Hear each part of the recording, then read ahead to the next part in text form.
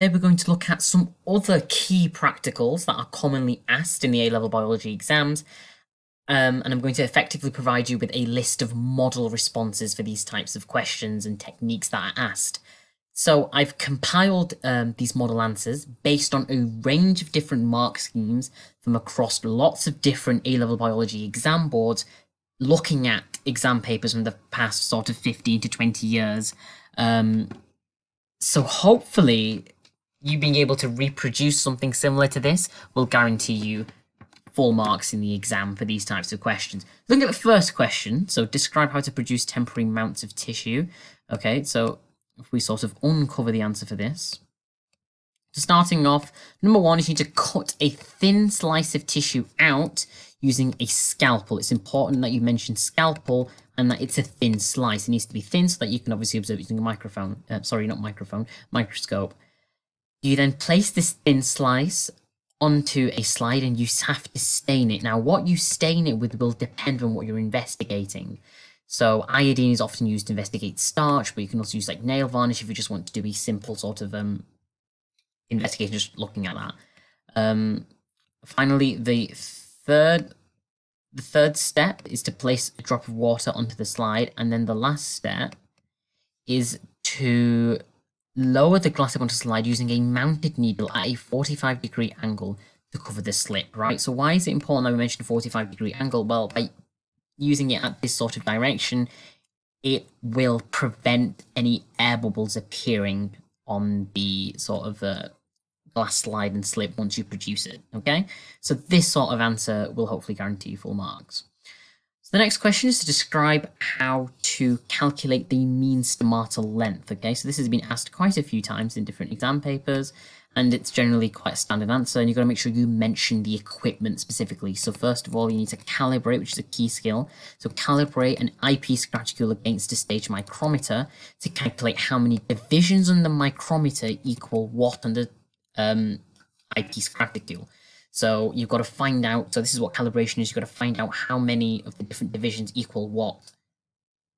Then, once you've deduced that, within a certain field of view that you're observing, you need to measure each stomata a minimum of 3 times. I think that's a good number to sort of then get a mean, but 3 times to then calculate a mean. Notice that the question says mean stomatal length, okay? So you've got to sort of explain how you get a mean. You can't get a mean from just one reading, okay? So 3 is a good number to go for. And overall, you need to make sure that you measure lots of different areas and you take a large number of readings so that it is representative, your results are representative of the main population of cells that you're investigating.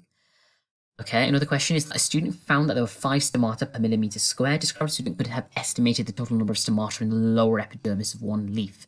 So this is also quite an interesting question, and it's quite a simple answer, really. All you've got to do is, in order to find out how many stomata there are, is to first of all draw around the stomata on draw around the leaf on a square piece of paper. Once you've sort of done that, you can count the number of squares because you need to get the total area per millimeter squared. Remember, it says the student found that there were 5 stomata per millimeter squared, so you've got to get to the area of that leaf that you have. The only way to get that is by drawing that around a square piece of paper. As there are 5 stomata per 1 millimeter squared, as it says in the question, total area can be calculated by multiplying by 5. Now, obviously, the number here will depend on whatever context given in the question, but the key thing is draw around on a square piece of paper to get the total area and then scale up to then get the total number. Describe an investigation to discover the path of transpiration. So this has been asked, I believe, on an OCR paper a while back. It's quite a good question. And it's, again, quite simple. You need to cut the stem of the plant and place it in a coloured dye solution. That's the only way you can discover the path of transpiration. You've got to leave it for an allocated amount of time. 10 minutes sounds like a good time to me. Then you're going to cut sections of the stem and observe that with a light microscope. It's important that you mention that you have to cut sections of the stem and that you observe it with the microscope. And then it's important to then state that the path that the dye takes will mirror the path of transpiration, okay? So obviously, as the dye is taken up into the xylem vessels, and we observe that in the light microscope, whatever the path the dye takes, that will be the same as the path of transpiration. Okay, Another question, scientists use an optical microscope to measure the number of capillaries in thin sections cut from samples of heart muscle. Describe the method they would have used to find the mean number of capillaries per millimeter squared. So this is quite similar to the stomata and the leaf question, but a bit more difficult because obviously you can't really draw around. You've got to find a different way to get the area. So again, it's just calibrate with an eyepiece graticule against a station micrometer to calculate how many divisions on the station micrometer equal to what on the eyepiece graticule. Doing that. Then we need to measure the diameter of the field of view, okay? Because we're going to be using area equals pi r squared, we need to make sure that we get the diameter. Then we calculate the area of the field of view using a equals pi r squared. Then we count the number of capillaries that we can see in that field of view, and it's nice to state that you pick a randomly selected field of view, again, to be representative. And the importance of the large number, again, is because you want to find the mean. And then, once you've sort of got that within the area, you can scale it down to find out how many there are per 1 millimeter squared, because obviously you'll have a higher number for the area of the field of view. Another thing that's commonly asked is the potometer. So this is used to measure the rate of transpiration-ish. It mainly really does the rate of water uptake, and you have a look at how far the bubble moves along this capillary tube. So how does a potometer work? Well, the plant shoot is cut underwater. Okay, once you cut in the water, obviously to prevent air coming in, and that forms a continuous unbroken water column. Thus, this allows transpiration to occur as water moves up the xylem vessels. Okay, self-explanatory. As a result of transpiration, the air bubble will move along the capillary tube. Because of the difference in pressure, it will be dragged along. The faster the bubble moves, the faster the rate of transpiration. And that makes sense. Obviously, the faster the rate of transpiration, i.e. the faster that water moves through the xylem and transpires at the leaf surface, will mean that there's a faster, well, the time in which a pressure difference is created will be faster, therefore the bubble will move along. And as a result of that, you can calculate the rate of water uptake, because again, the bubble will be moving and the water will be taken up by the shoots and then, into the xylem. How do we calculate water uptake? This is commonly asked. How do you calculate the rate of water uptake? Well, you've got to consider the units of rate mainly, okay? And, well, how do we get rate? Well, the key things we need the distance the bubble moves along the capillary tube. We need the time taken, obviously, because it's rate for the bubble to move, and the area of the capillary tube, which can be deduced by area equals pi r squared L. R stands for radius of the capillary tube here, and the L is the distance moved by the bubble, okay? So A equals pi r squared L is a very important formula for you to remember. The rate of water uptake can be used to sort of equal the rate of transpiration. However, that isn't necessarily exactly the rate of water uptake does not always equal the rate of transpiration, because there will be differences. You won't immediately transpire all the water you take up, because some of the water will be retained within the sort of cells of the plant, because we use water for photolysis. The plants use water for photolysis and photosynthesis and so on. So a lot of the water will be retained within the cells itself, so it will not directly equal the rate of transpiration, but it will be a good enough estimate.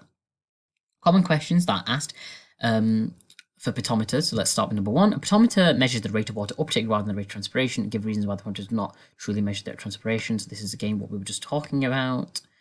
So leaf look, photosynthesis. Okay, we need water for photolysis. So obviously it will lower the water potential because water will be used up.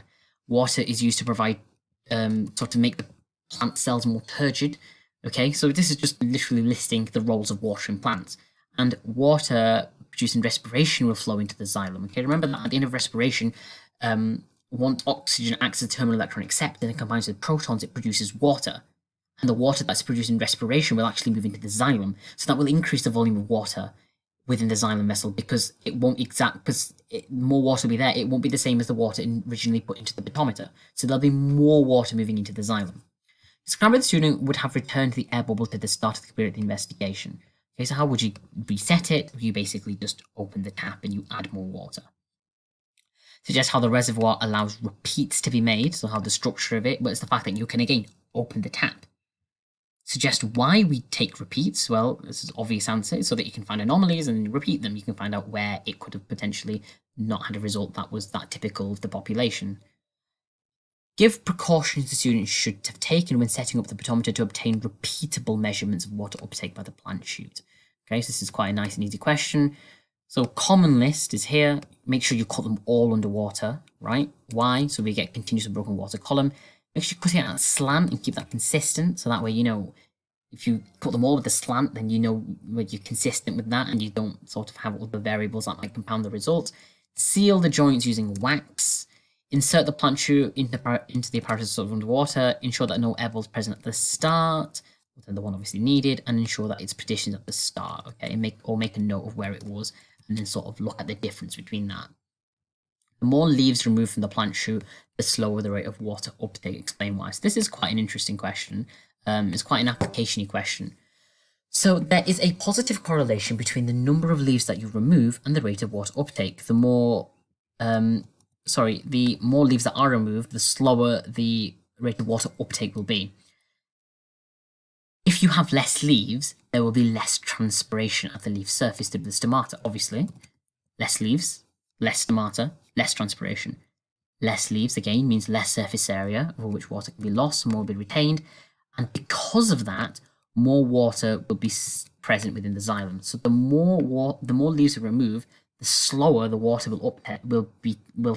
the slower the water will be taken up into the xylem, because there will be more water already in the xylem. If there's already water in the xylem, how can it take up even more water beyond its capacity? So more water will be retained in the xylem, more water will go into the different cells. Therefore, the more leaves you remove, the slower the rate of water uptake. Okay, thank you very much for watching, and do subscribe.